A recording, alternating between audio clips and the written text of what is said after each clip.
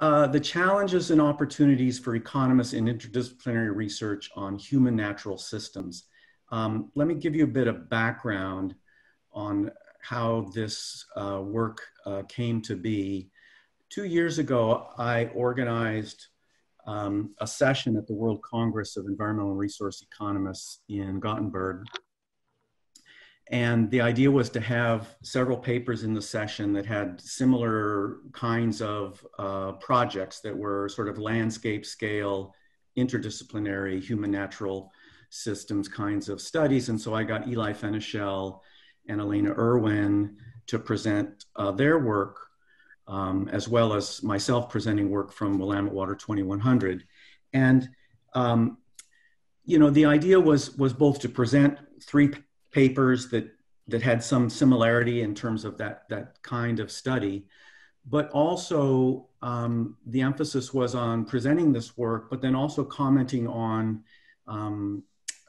doing this kind of work, some of the challenges, some of the issues that come up. And as we, in the weeks before the conference, Elena and Eli and I had a lot of exchange by email because I had asked each of us, I'd asked them to include in their presentation some comments on doing this kind of work and what it, you know, advice they might offer or challenges they ran into. And not surprisingly, we found there were a lot of things that each of us was saying that resonated with the others in terms of challenges and difficulties. And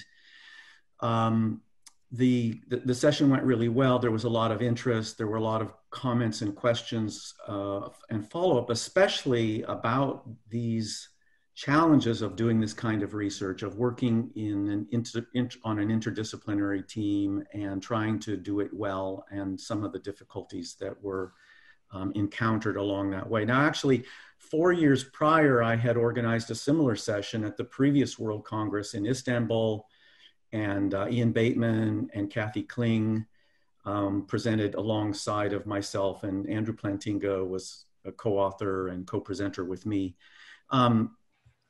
And so after the Gothenburg conference, we were talking about this and came up with the idea, you know, we should really write a paper. It seems like there's a lot of interest and a lot of questions and a lot of issues, not just from these two sessions and these three papers, but things that all of us have been hearing and encountering for many years in many contexts where we interact with people in other disciplines. So that was the,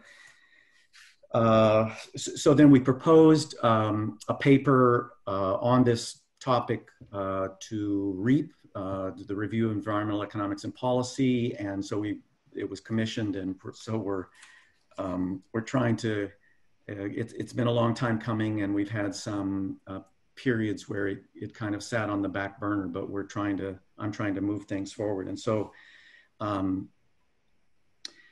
the idea, the aim of the paper, so here's a bit of an outline of what I want to talk about today. You know, the aim of the paper is to write something that will have some value added, that it will be beneficial and contribute to better research projects of this kind.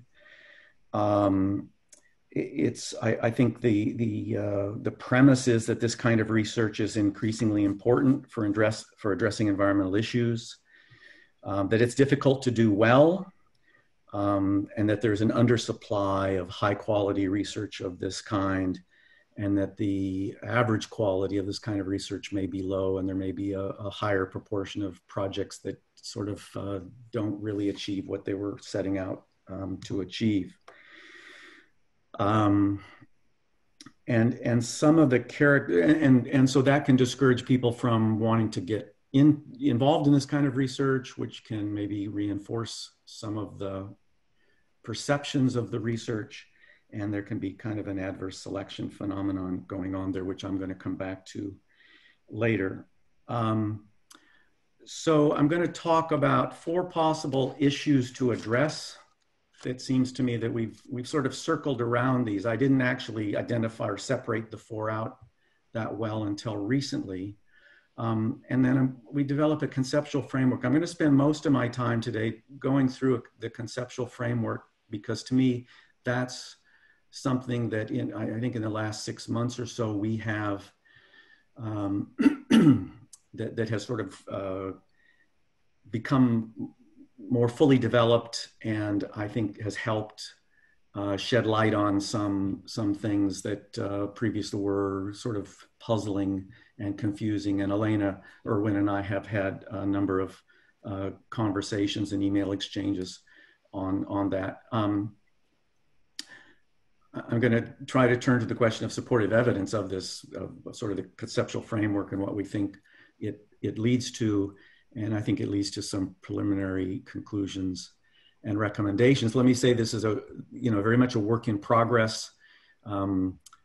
It needs to get pulled together this summer. And so some parts of it are more well developed than others. I'm really interested in your thoughts and feedback as I go through this. So that's where we're headed.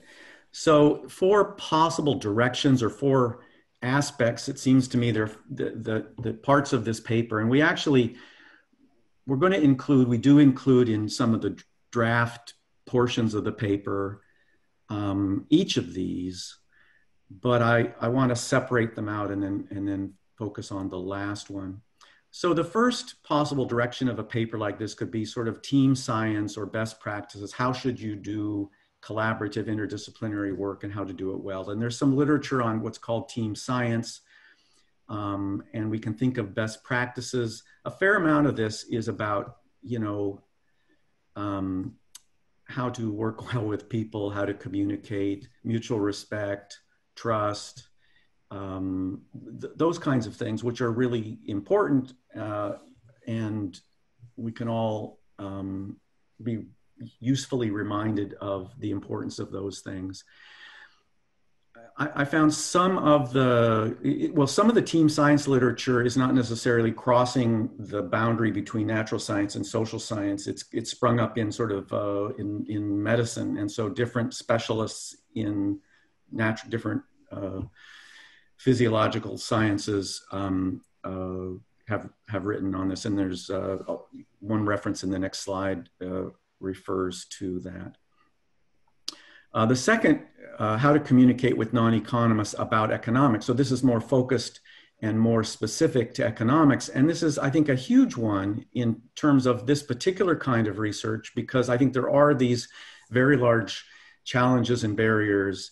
And it's to some degree, it's symmetrical. That is, people in different disciplines need to do better to understand how others look at the world, people in other disciplines, and especially across the natural science, social science divide. But I think there's also some asymmetry there in terms of the way that economists in particular are, economics is not understood the way that we would like economics to be understood. A third direction is survey evidence of how this kind of interdisciplinary research is viewed by researchers, both in economics and in the natural sciences.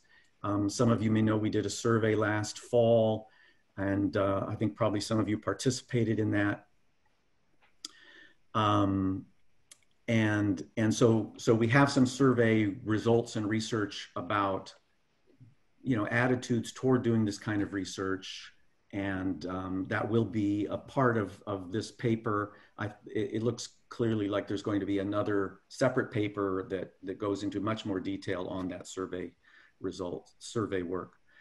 The fourth part here, the conceptual framework, where we're using economic models to try and understand the generic term market failures in the production of this kind of interdisciplinary research. And so that's where I'm going to focus a lot of my attention, and I'm going to take you through that in just a minute.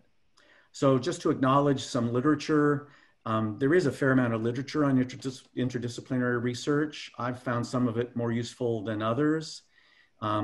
the one at the bottom, Pulaski and Segerson, is directly relevant to this kind of research and is useful. The one above it, the National Research Council, is the team science, one of the team science documents out there that I found less useful for the particular issues that we're trying to address.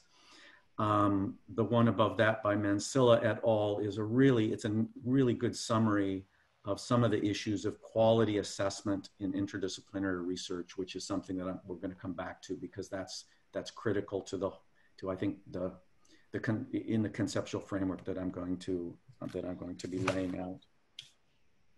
So let me get into the conceptual framework. We're looking at research as a production function. Research produces a public good, knowledge. The output quality is highly heterogeneous and difficult to measure. The value of information in that process is uncertain in terms of its quality and usefulness, in terms of inputs and outputs and how we generate research. And this diagram is basically intended to recognize that there are a set of structures and organizations needed to produce this kind of public good. It's not one provided directly by government. We don't do, there's a combination, there's government, there's research funding through government, which you might expect with public good, but how we identify research questions, where the funding is coming from and how it's allocated, how research teams are formed, how research teams make decisions internally to decide how to go about doing their research, identification, prioritization, interpretation of research results, and then peer review and publication and dissemination and citation and impact. So we produce a public good. We have organizations at various levels represented in this diagram. You can compare it to, I don't know, Major League Baseball, where you've got teams and team owners and Little League and minor league baseball, and all those structures are meant to work together to produce high quality public good. Symphony orchestra, Major League Baseball. Here we see structures, universities, departments, disciplines that all play a role in the production of this of research. And so that's sort of a general framework. So now I'm going to develop this conceptual framework in the following way. I'm going to lay out a set of assumptions. I use the letter A for assumptions. Then there are some implications, I guess. I use the letter M for implications. And then a few propositions. And so these are building blocks toward kind of a conceptual model. It's not going to be a mathematical model, but a conceptual model that we think helps identify some of the issues and some of the problems and challenges for interdisciplinary research, especially interdisciplinary research involving human and natural systems, interdisciplinary research of that type.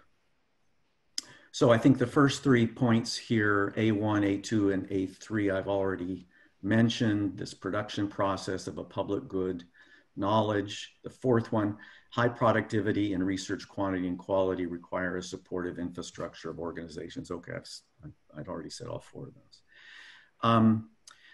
So there are sort of 2 key contributions in the literature that many of you are familiar with that we rely on. The first one here is Ken Arrow's Limits of Organization, which is one of my favorite books or booklets. It's based on 4 lectures that he gave, and I find it to be extremely valuable in lots of contexts. So in this context, I'm gonna sort of talk through these, and there are a bunch more. So we're going to build a sort of a conceptual model here.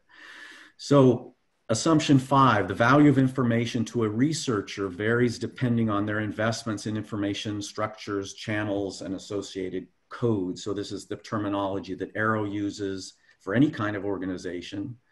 But in research, you invest in the human capital investment in a particular discipline. You learn the literature, you learn certain codes and information channels, where to learn about the research in your field, and to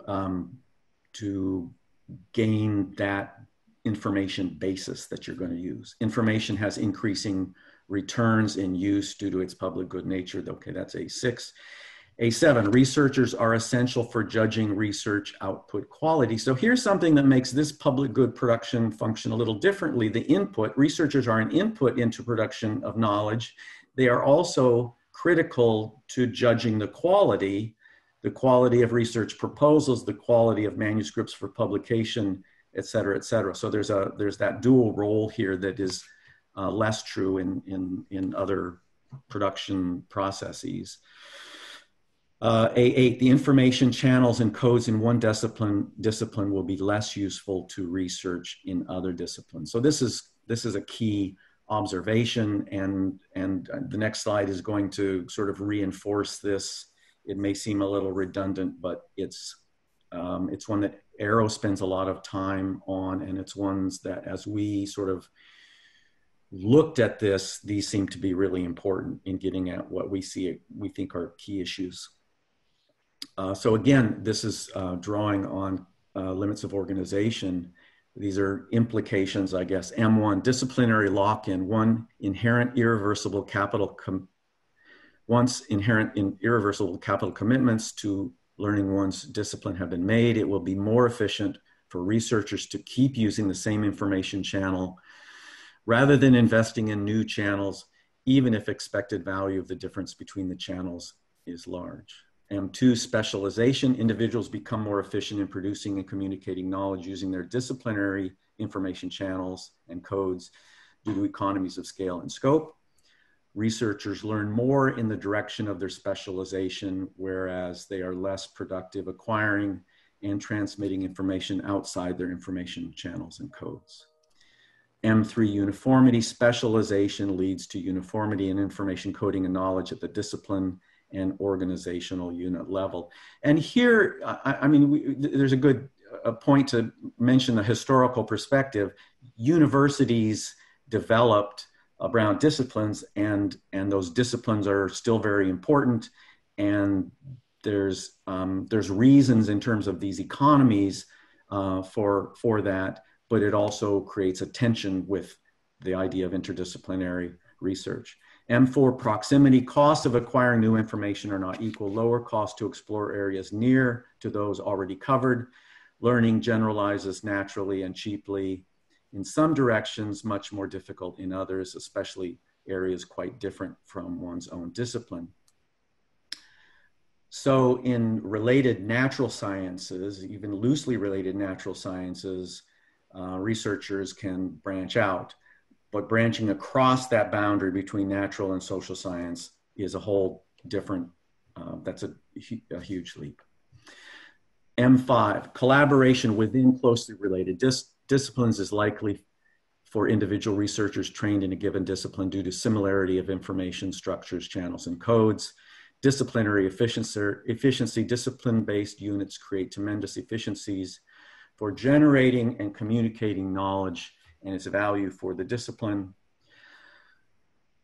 which can be assessed relatively easily relying on common knowledge structures, channels, and codes. I'm going to read that part one more time, discipline-based units create tremendous efficiencies for generating and communicating knowledge and its value for the discipline, which can be assessed relatively easily relying on common knowledge structures, channels, and codes. The cost of communicating across disciplines are high due to differences in codes as well as limits to individuals' learning and information processing capacity. So people have limited brain capacity to learn other disciplines and to understand all the details and intricacies of the codes and processes, information channels there. M7, judging research quality. The advantages of and preferences for disciplinary proximity extend to researchers' ability to judge the quality of research output that is in close proximity to their own and closely related areas. Now, specifically for interdisciplinary research, what I've set up so far is sort of generally a more general conceptual framework. Specifically for interdisciplinary research, M8, the cost of producing interdisciplinary research will generally be higher than for disciplinary research. The cost of evaluation of interdisciplinary research will be higher, and disciplinary standards and procedures will not suffice. Undersupply of researchers willing to engage in interdisciplinary research is due in part to these expected high costs and low professional rewards that accrue within their disciplines. So that's maybe a lot. If there are questions, I can stop here. There are 5 more, I guess these are propositions that bring us into that bring in George Akerlof's market for lemons and asymmetric information. Not hearing any questions, I'll move to this slide, which is the last slide with these sort of premises, assumptions, implications, and propositions.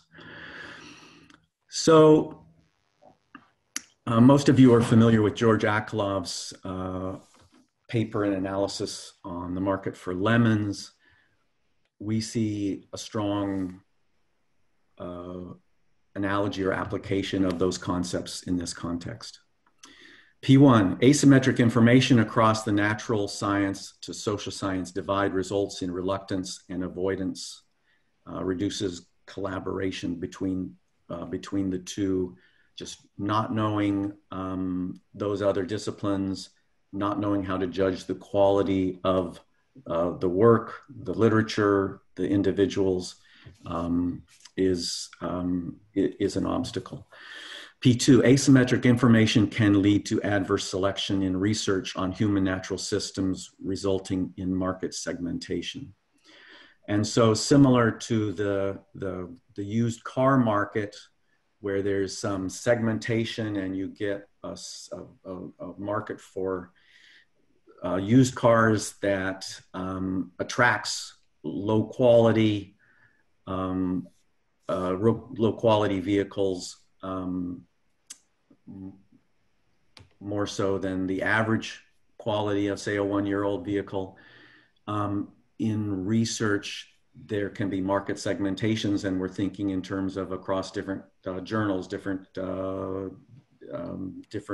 research projects and activities that will lead to this kind of segmentation across for this kind of research.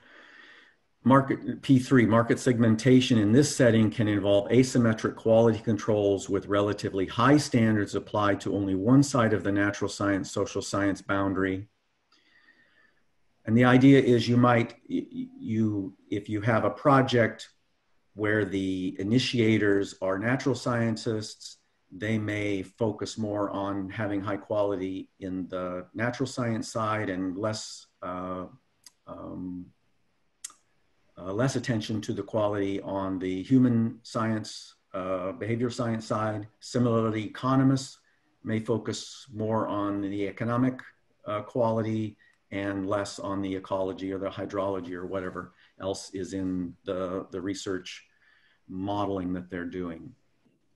P4, this kind of market segmentation phenomena can reduce research quality, research impact, its social value, and its future funding. So you can get this self-reinforcing mechanism and across different disciplines, different journals,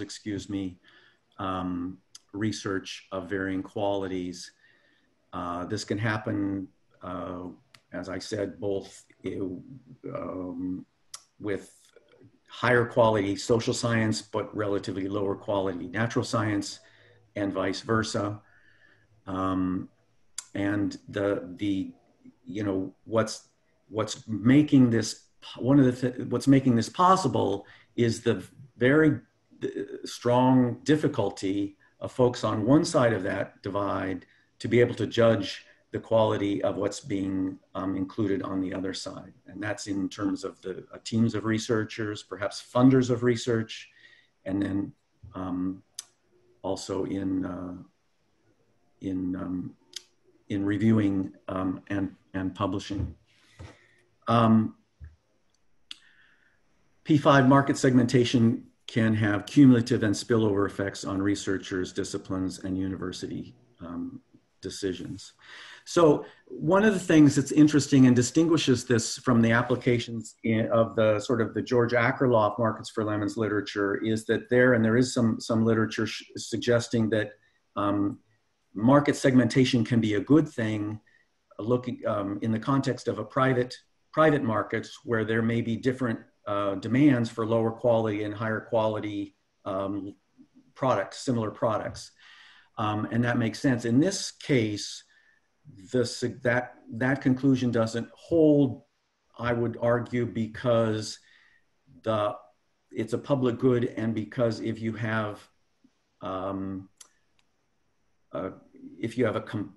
research project where you're combining natural science and social science, and one side of it is low quality, that lowers the overall or average quality of the research, and that's likely to be more problematic. So that was a pretty quick run through of a lot of elements of this conceptual model that one could have spent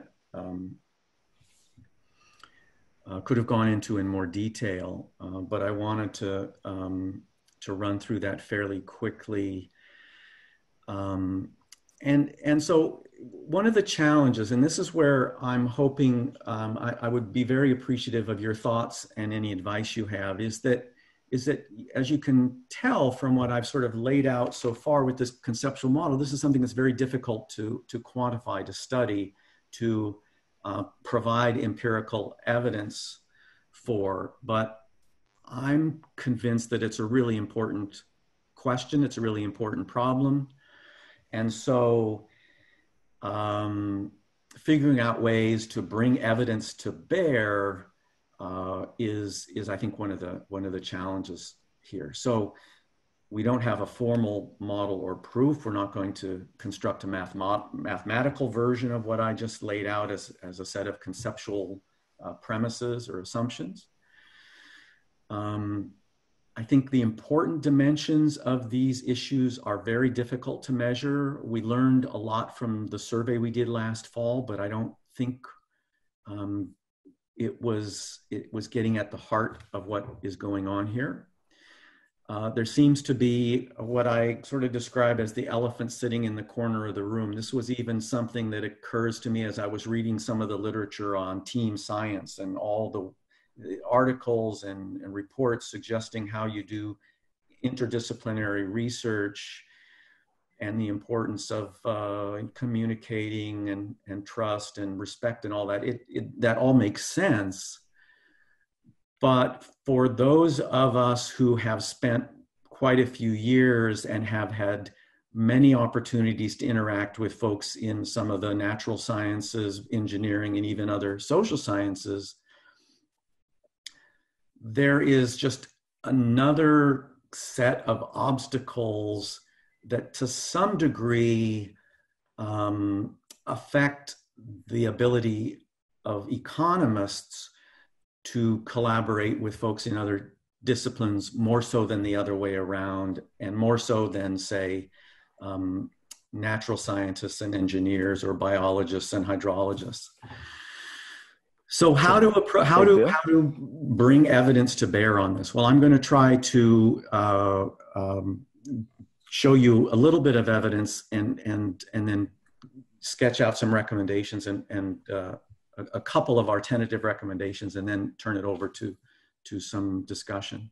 Hey, Anecdotes yes. Bill, just a quick question before we look at evidence. It looks like your motivation is very focused on cost. I just wanted to clarify kind of why you took that approach.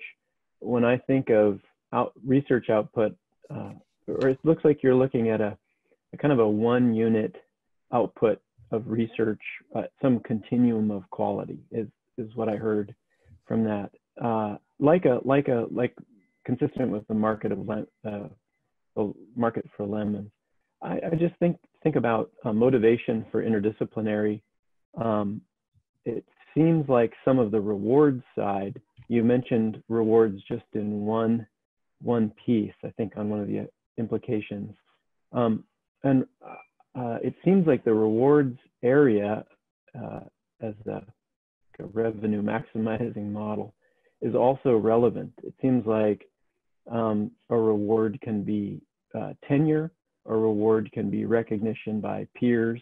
I wonder about, are all researchers as happy to be famous in a different discipline and relatively obscure in their own?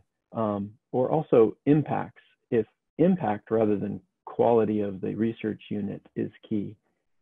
Is there a motivation to move disciplines if you're moving closer to kind of an impact focus?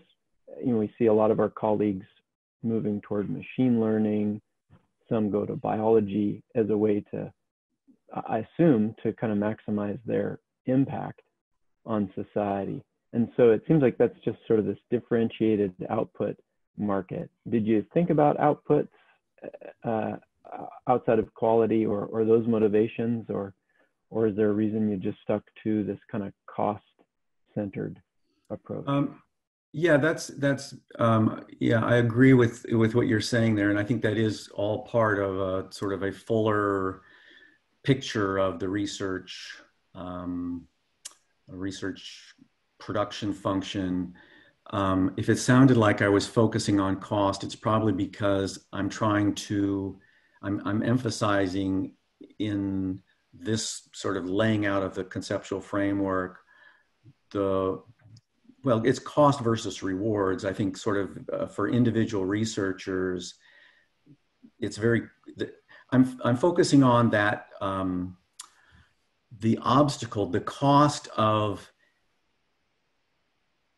figuring out how to work productively with folks in other disciplines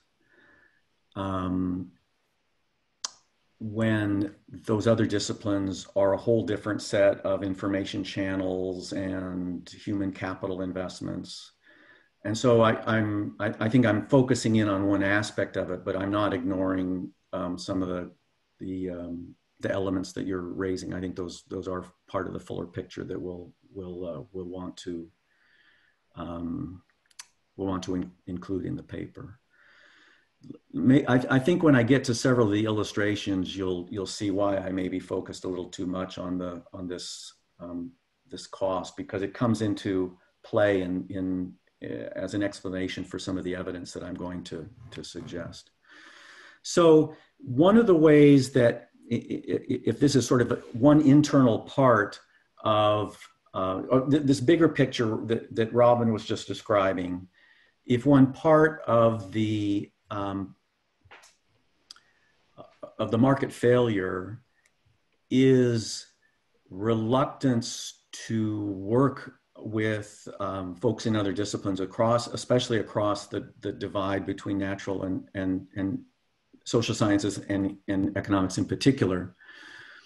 What is the evidence that this is happening, and how can we try to understand why? And I think I've ended up finding that some kind of case study illustration, bringing together large numbers, hopefully large numbers of examples and illustrations, help make that case. Not because I want our paper to lay out 20 examples or 20 case studies, but it's helped me and it's helped others try to figure out how to generalize what we're observing and what many of us have been observing, which is kind of that elephant in the corner of the room. And when I've talked about this topic with other economists over many years, and I bring up some of these issues of interdisciplinary research, it's often the case that the person I'm talking to starts telling me their own stories, their own anecdotes, their own case studies for why they have had all kinds of frustration and disappointments in this arena. So I've sort of written up a bunch of case studies. Let me just point to 3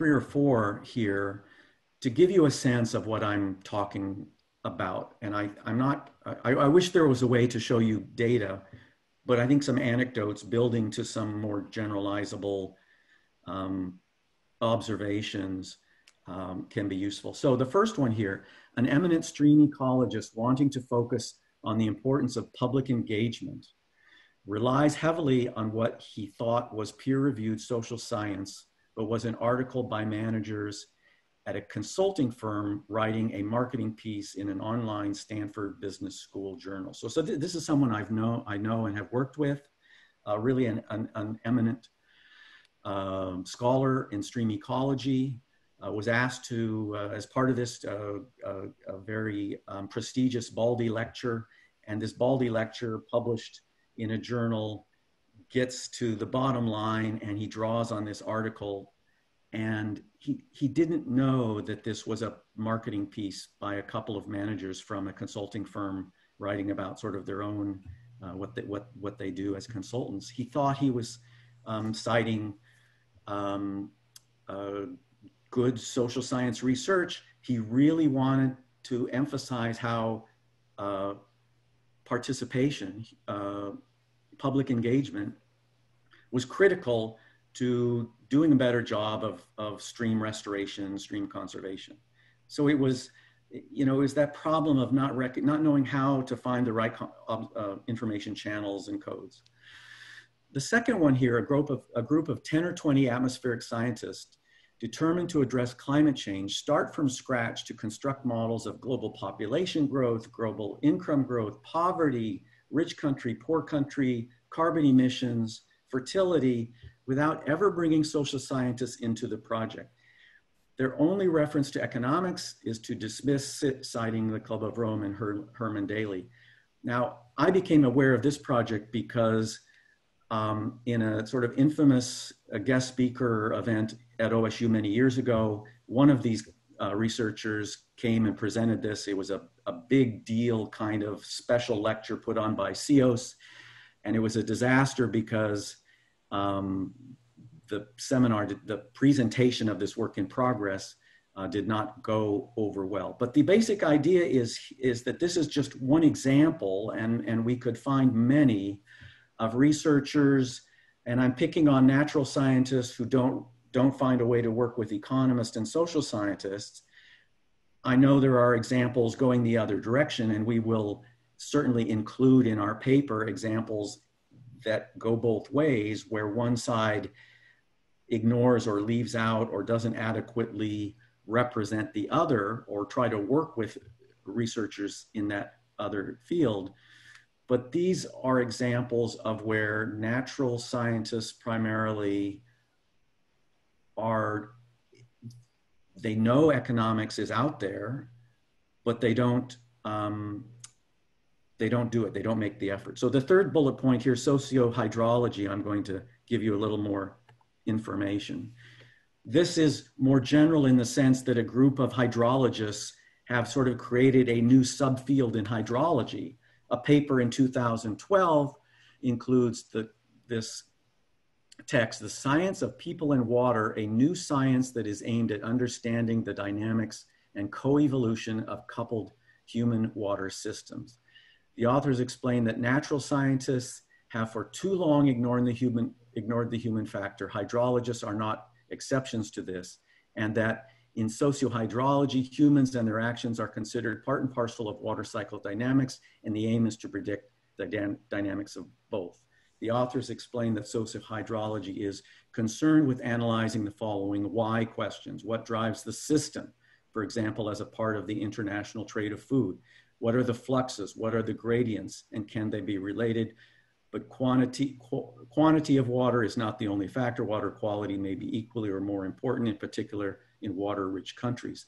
So and this is not just one article, this began something that has grown and developed and has become a new subdiscipline within hydrology. And you can read this article or others that have come since, and there is almost no mention, there are no citations really of economics literature. There are no co-authors who are economists.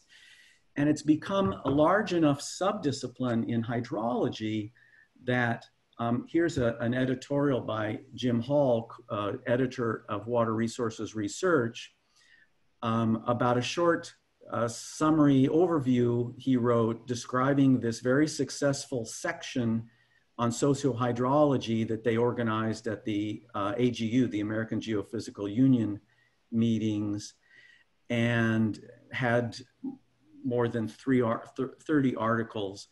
So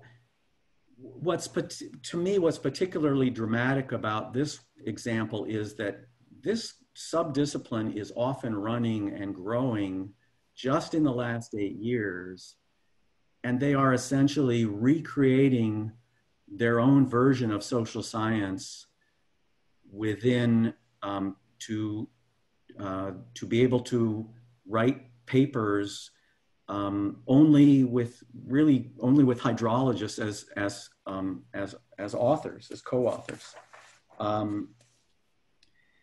Now, there are other variations on this kind of go it alone research program. And again, I'm focusing on the natural science side. I don't know if there are sort of organized versions on the economics or social science on the economic side. Structured decision-making is another phrase that's used by a group. In fact, some folks here in Corvallis, stakeholder engagement research design, transdisciplinary research, human dimensions research. These are all phrases that are used in versions of research wanting to look at human natural system, environmental issues, but avoiding working with disciplinary social scientists and perhaps economists in particular. And so that's maybe why in developing the conceptual model, I was emphasizing the cost, because one of the ways to understand this is to say that it seems like it's viewed as just too costly to make the investment, to get to know and figure out which economist, should I work with an economist, which economist, what kind of economists, would they want to work with me, and how am I going to go about doing this? The last two bullet points here, the stay in your lane problem in collaborative projects, something that I know a lot of you are probably familiar with, and I've talked with some of you about. There does seem to be an asymmetry in that economists are, I think, more aware when they should not try to do hydrology or ecology or political science, but others in natural sciences and engineering and some other social sciences often get engaged in doing things that we would see as economics, but not sort of deferring to the economists on questions. But by the way, in terms of the sociohydrology, I think you all know this, but water economics has been around for a very long time. There are hundreds of papers every year. The first paper, the lead paper in the first issue of the American Economic Review in 1911 was on water. So the idea that sociohydrology would want to sort of begin to bring humans into their literature on water is very surprising. So quickly, I'm running out of time. So let me one of the reactions that you may have is, well, aren't these sort of second level activities by some researchers that are not high quality and not going to be published in high quality journals?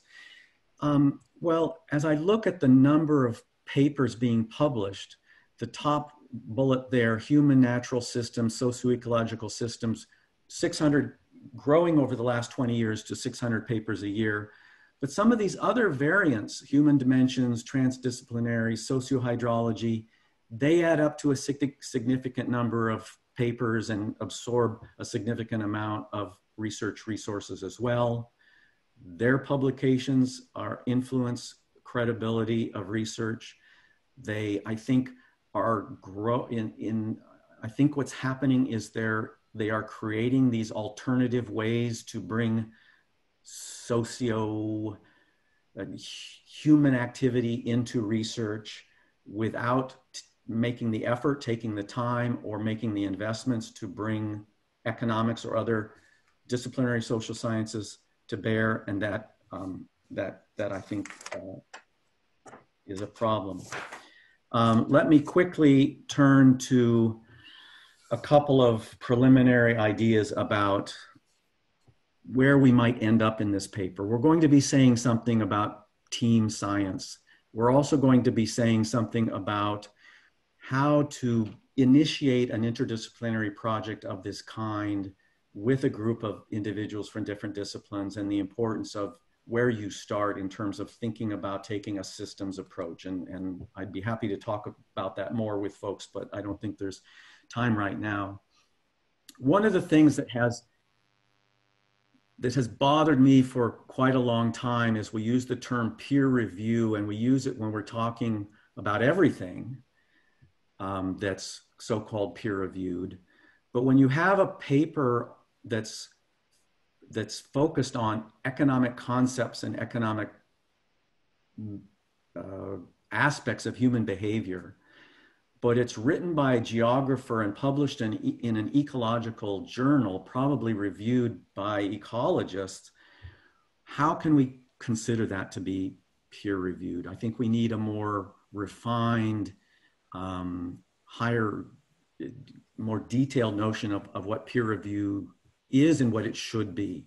So one of the ideas here, asymmetric information in this case doesn't have to be asymmetric. We can in the publication process, we can provide more information.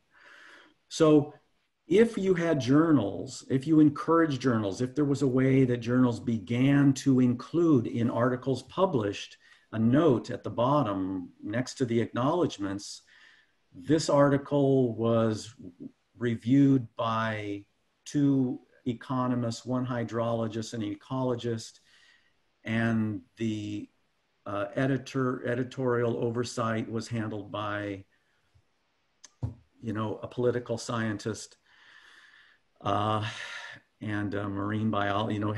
Have the specific disciplinary expertise of the individuals who were responsible for reviewing and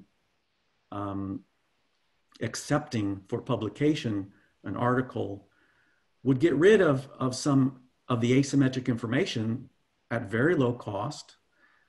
And I would think that would increase the credibility of journals where there is this problem of asymmetric quality control across the 2 sides of the divide. Having more reviewers, more carefully matched reviewers for journals and funding review panels with interdisciplinary research on human natural systems. I think this is certainly done to some degree already, but perhaps more is needed. Advice to economists, considering this is one of the things to include in a paper like this for young economists or economists who have never done this before, advice on maybe how to think about getting involved in this kind of research.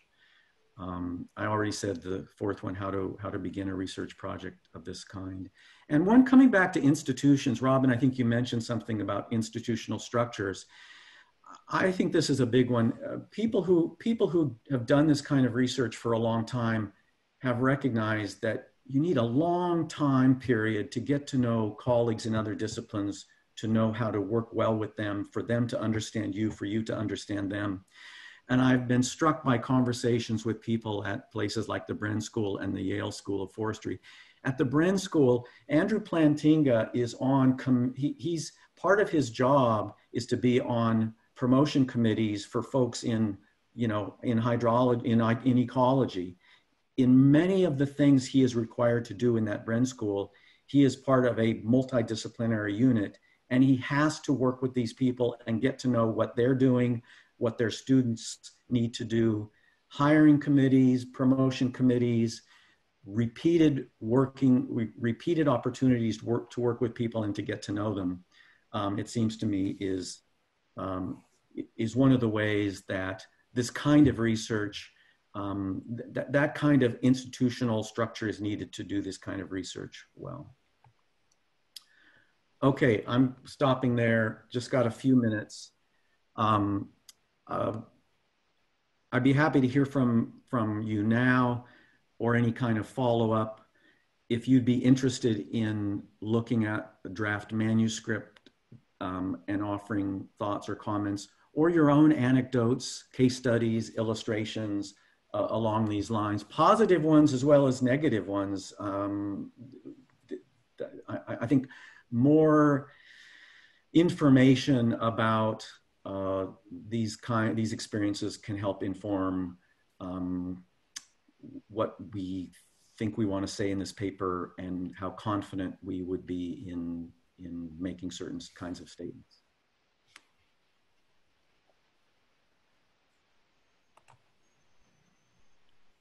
Oh, you're still there.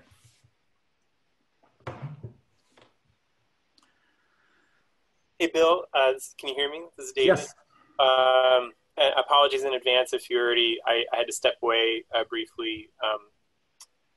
And if you already mentioned this, my apologies. But there's an interesting issue unfolding right now where I think there's an explosion of economics research on COVID-19, right? And I'm not sure that's always very interdisciplinary. And I don't know if, are you planning on it, maybe in this follow-up publication touching on the current situation and interdisciplinarity in that area? That's an interesting thought. Actually, one of the reasons this paper has had less progress over the last few months than I was hoping is that Eli Fenichal, who had previously done work on social distancing and the spread of pandemics and this kind of thing, he was quickly shifting gears, and I think has actually published something in the Lancet with co-authors in other disciplines. So that's a great point, and when I can get his attention back, hopefully soon, bring that into our work in this paper might be something we consider. We had started off thinking we were going to focus on these sort of landscape models of environmental landscape scale models of human natural systems, but it would be that's something certainly worth thinking about. So I'll make a note of that and see what he thinks. I hadn't thought about it myself. Thanks. Bill, Jeff here. Hey, Jeff. So I was just thinking, often economists, we just ask different questions than, people in other disciplines inherently. And so, in my little experience, I've been interested in, for example, what is the size of a subsidy required to achieve some target that somebody wants? What's the size of, some kind of policy parameter? People in other disciplines don't really seem to know anything about tariffs or taxes or subsidies or, factor subsidies versus output subsidies and all the other sort of things. So that sort of thing, I don't know, how do you approach that? That they just simply ask, maybe there is no way to do you have any thoughts on that issue? Just how what the questions we're interested in are very different typically. So yeah, that's a, I would say, and one of the, I have a couple more slides, but that sort of could relate to this, but I'm not going to bring them up. I think most of these people in the natural sciences most of the examples I described, the sociohydrology and the structured decision makers, these are people who, these are researchers who want to make a difference. They want to solve a problem. And they tend to use the word management rather than policy. But what you described is wanting to get at a policy question. What kind of policy might help address a particular problem? I think what's, to me, what is one of the things that I want to include in this paper is the importance of starting from square one with a group of people who might be interested in looking at some issue in the context of a landscape or human natural system, to step way back, to sit down with folks in other disciplines, characterize the system that you want to study, recognize the most important components of the natural side of that system, recognize the most important components of the human part of that system, and relate those to a research question. And I think if you start from that sort of basic, here's a system, here are the components, what is the research question? How can our understanding of this system and the different disciplines that we represent lead to shedding light on how to address a management or policy question, how to solve a problem? And I think this may be one case where we quickly recognize and jump to, policy instruments, but I would bet for a lot of these folks, it would take a long time to sit down and talk about that system and the different components and how they work together and where they work well, or in other cases don't work well, and how society might be able to intervene to make a change that would make a problem less severe, and that, market-based incentives might be one part of that. But I think in many cases, I'm thinking about the Willamette Water Project. It took a very long time to begin to understand how different folks on that team thought about that system, what they didn't understand about the way economists look at the parts of the human system, the markets or policy options. And so maybe your question, I guess one response is that it can take a long time to get to where you can talk with folks about a subsidy or a tax or that sort of level of detail in a policy intervention. And they may be, by that time, they may be already heading off in a different direction and not really having absorbed much of what we want them to understand in kind of a big picture of how our own mental model of how that human system functions and how we understand it and how we can model it and how we can, recognize processes in the human system the same way ecologists recognize processes in the natural system. And they don't, I think we may have some sense about how an ecologist can understand the feedbacks and the ways that an ecological system functions. I don't think they have a sense at all that we look at a human system very similarly. That was a long answer. Anybody else? Bill, this is Sahan. It was interesting presentation. I just had a thought that went through my mind, and which was that we have a comparative advantage as economists in thinking about and analyzing the social system and the sort of the levers to pull and what's happening there, right? And I have this idea in my mind, which may be wrong, that when somebody else is trying to do that, it's going to be like a patchwork approach that's not coming from a systemic understanding of sort of a bottom-up derivation of what's going on, just like me trying to do some hydrology model and thinking, oh, it's this and that, without actually having a proper training or sort of a way to think about the system. And I'm wondering if, and I don't think I heard you use the word comparative advantage, but that's true, right? I mean, and then I wonder if that's part of the way to try to think about this, in that we have the tools and sort of a historical process that's evolved over time, and it keeps evolving, right? We have a lot more behavioral econ kind of tools that we might be relying on now compared to 20 years ago, but we do have sort of that strength and a competitive advantage in understanding and modeling the human system as it relates to these natural systems. And if a natural scientist is doing that, I'm assuming it's going to not be done at that systems level. And I'm just curious to see if that falls into this. The other thought that went through my mind was, even though the quality of papers might be low when you think about publications, we just had something that got rejected from NSF, which was sort of a coupled human natural kind of a thing on water. But it made me think that if there's more and more people doing social hydrology stuff, then it may be that it becomes harder to actually get funding for things that may be more pure in your analysis, right? Because your evaluation committees are going to also get broader, and the disciplinary viewpoints they have gets broader in that sense. But I was curious if you had thoughts on that as well. Yeah, well, I think the possibility that sort of economics is being debased by these other versions of social science models, I think there's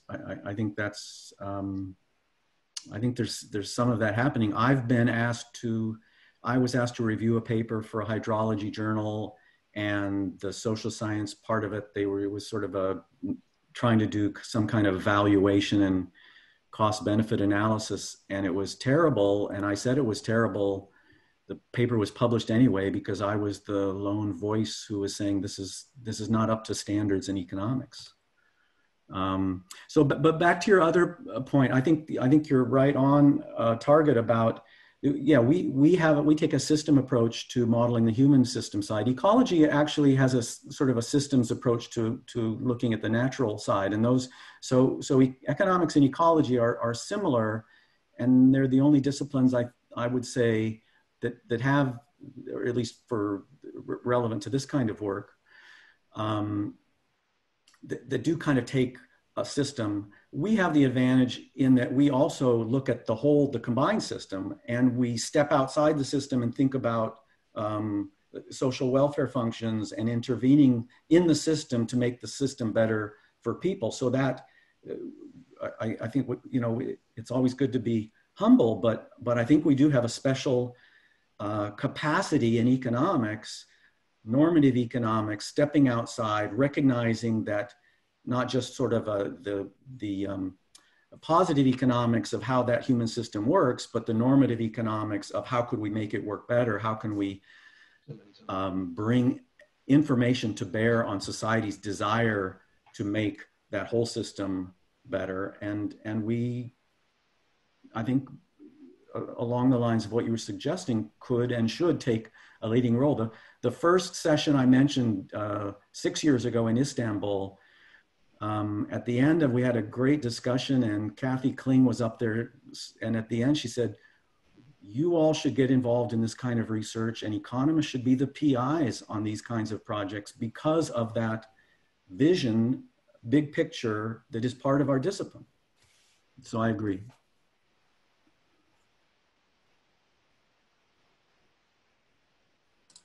Hi, Bill. I have a question or two actually about your first potential recommendation regarding peer-reviewed journals. One, do you know of any journals that already do something like that, lists the author's qualifications and disciplines?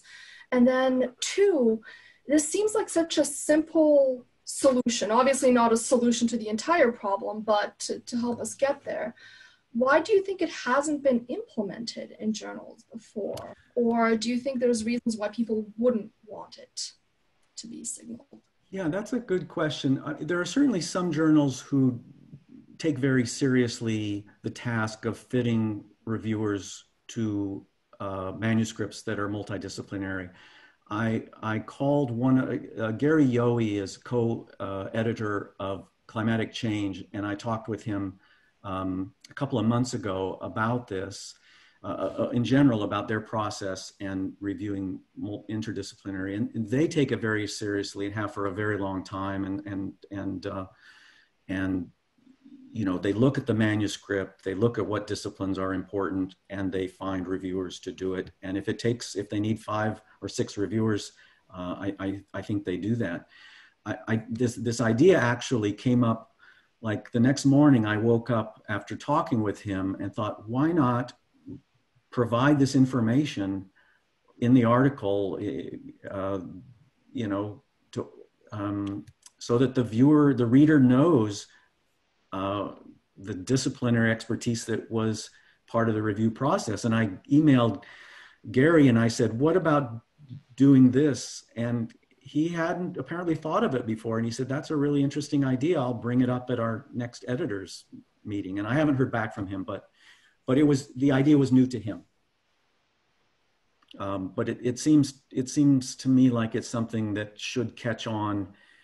And you could imagine that if it caught on, some journals, one would hope that it would catch on and be seen as journals who have nothing to hide, being willing to state openly the disciplinary expertise that was used for reviews. And that would hopefully encourage other journals to step up their game. Thank you. So it's now 10 after 1. You can sneak out of the room. I'm happy to stay if if there are other questions, but don't feel obligated at this point. Thank you very much for listening. And again, if you have any follow-up thoughts or ideas, please pass them along. Thanks, Bill. Sure. Bill, I'm gonna ask a question. Okay. I don't want to keep you though. You've got better stuff to do. No. So it would be great if you had I would love to share bullet point advice from this for early career faculty in economics, sort of along the lines of your observations and your qualitative model. Is this something that you're working on, or what is it? Already in the paper? For what do you think? Sorry, which you're referring to? So just sort of advice for early career economics and non-economists who are approaching projects like this, in particular for people early in their, getting started as an assistant professor. Yeah, I think we'll have a section in the paper that tries to, tries to get at some of that advice and some, positive things to do, ways to approach it, things to keep in mind. Also, maybe a couple of warning signs, things to, be cautious about getting involved in. So yeah, I actually all along, from fairly early on, we had in our outline a sort of, part of it we called best practices, but I think we have talked about and thought about including that kind of advice because, it's the kind of thing after many years, you recognize things you would have done differently and invitations to participate in projects that you now know you should have just said no to. So yeah, definitely. Or opportunities you shouldn't have been so skeptical about, maybe. And passed up, And I think one of the things would be ask to have a meeting. If you're invited early on to consider a proposal or something, ask to get together and sit down and start with a conversation of a basic. Let me show you this slide briefly that I probably shared with some of you before.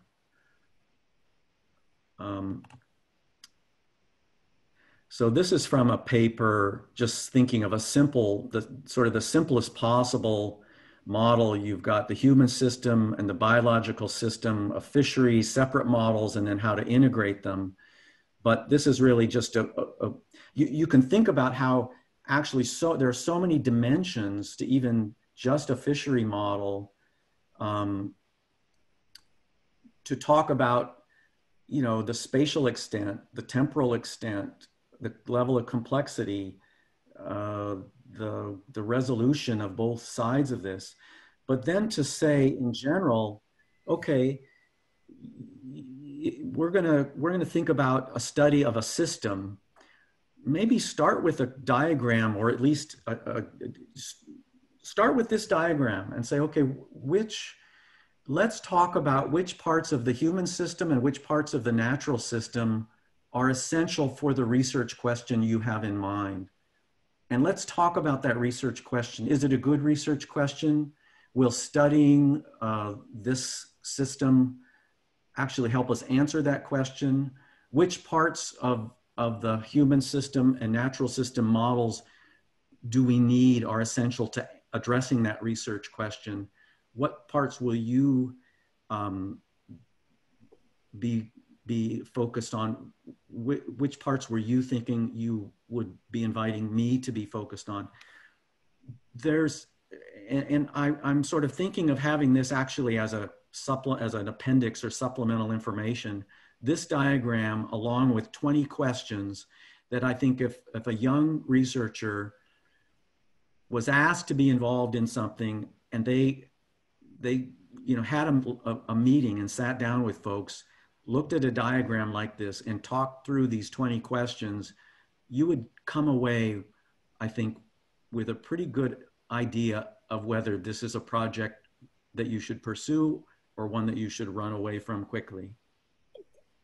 I think this is great. And I have one more quick question, and I promise I'm not, or maybe I am more chatty than usual because of social isolation and quarantine here. But do you think that some of what you're talking about, you don't think much about socio-hydrology, right? Do you think it's coming from a place of just, a sense that economics hasn't been, has chalked up a lot of high profile like failures recently, or just sort of black eyes? I mean, there was perception that the discipline really blew it on the Great Recession, and then recently we've had episodes where economists are trying to forecast, COVID-19 infections using Excel polynomial fits. I don't know if anybody saw that, and just kind of, it's coming from a place of, a perception that we don't really have bragging rights for being the most successful sort of premier framework for understanding human behavior with respect to water, let's say. I mean, is that an element here, or is there another explanation? Well, I think there are many elements. I think I think you make a good point. I think sort of anti-science politics is part of it. I think in the realm, under the category of misunderstanding about economics, folks who hear, some of the examples you gave about macroeconomics, and does that reflect poorly on microeconomists trying to build models of watersheds, potentially. My sense is that the more, aside from just not understanding or not knowing what economics is and seeing it as a huge obstacle to figure out how to learn more or collaborate, there is an anti-economics bias among some, and it's quite explicit. One of the illustrate examples I wrote up. I mean, some of you have seen this.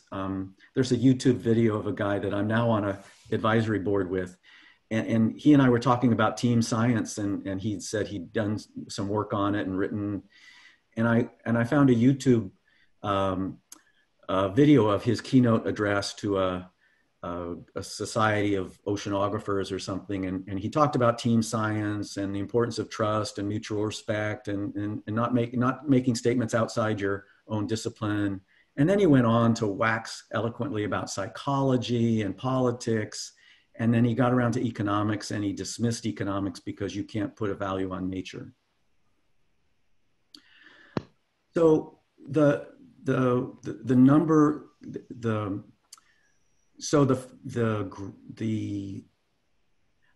don't know what the proportions are, but some of the aversion to working with economists does come from either a biased perception of a perception that economics is biased against the environment, which may actually be the perception of a bias because they themselves are strong advocates.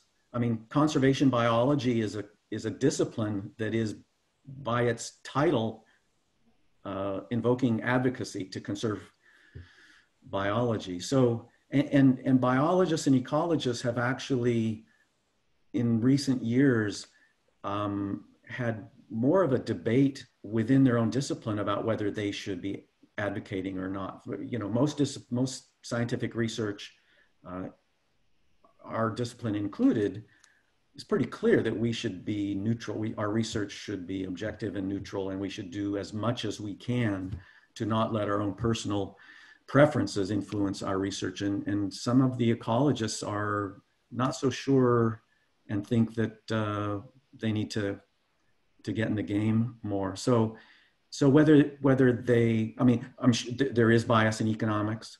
There's perception, I think, of bias. There are still people who seem to get a lot of attention because they still refer to what economists said in the 1950s and what Herman Daly said, and other sort of the certain portion of the ecological economics group.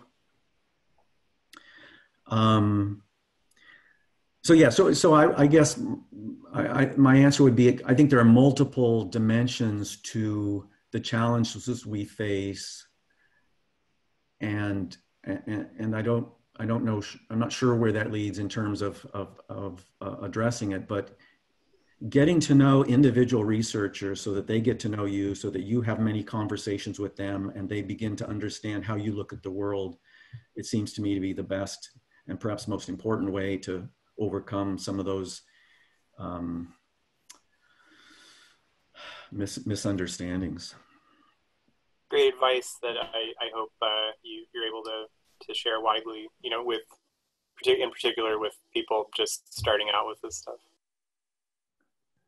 Bill, thanks for your time here. I'll try to be quick. I'm wondering if you see a distinction between economics as a discipline and operations research, and if you think other disciplines might, outside of economics, might incorrectly conflate the two, if that makes sense. Sorry, I missed the last part. If you think other disciplines outside of the social sciences might conflate the two. Might be incorrectly conflating the two. Lumping them together as maybe one and the same. Might be conflating economics and operations research? Yeah, or if maybe that's a false distinction. No, well, thanks for raising that question. There are, I think we could come up with 5 or 10 ways that economics is misconstrued or understood. Some folks think economics is accounting. The Army Corps of Engineers, that economists are brought in to tally up the cost of building a dam, and that's sort of all they understand economics to be about. Some people, think it's about markets and finance, and that's all economists value. There are things that are sold and exchanged in markets. you know, the operations research, you're suggesting there might be a stigma there. I'm not. I'm not. I haven't thought about that much. So maybe that is another dimension. You know, people confuse sort of social science economics with business school economics. The distinction being, to me, the distinction being business school economics is tools to help you and your firm succeed and be profitable. Social science economics is, you know, to me, the broadest of the behavioral sciences, and representing our ability to think about choices and incentives and behavior in ways that overlap a lot with psychology and political science and sociology and others, but more, I guess, to the extent that operations research would bring to mind, you know, computer models as opposed to philosophical questions about people's well-being, that may be an issue. I see. Thank you. Sure.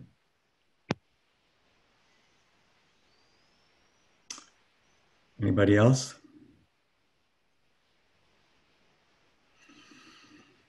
Good talk, Bill. Thanks, Steve. Excellent. Good to see you. Thank you, Bill. Good to see you all. Thanks for your time, and have a good one. We've got another one next week. Christian. Yeah, thanks for relaunching the Brown Bag series virtually. You're the pioneer. So. All right. See you. See you. Bye.